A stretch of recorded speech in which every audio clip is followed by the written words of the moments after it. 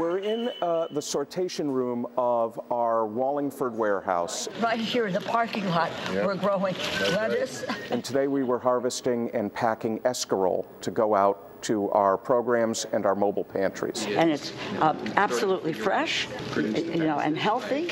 People think of food banks as emergency food assistance, but it's a year-round emergency.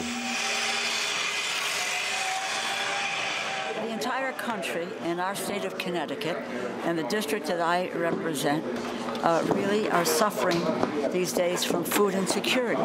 One would not believe that in the United States of America, where we have an abundance of food, that people are going hungry.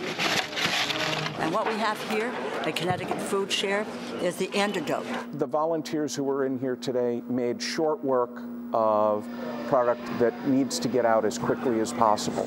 So we're grateful for the folks that are in here 4 and 5 days a week, giving us their time and their energy to help their neighbors. With the abundance of food that we have in the United States of America, no one should go hungry. It's absolutely a shared effort. This doesn't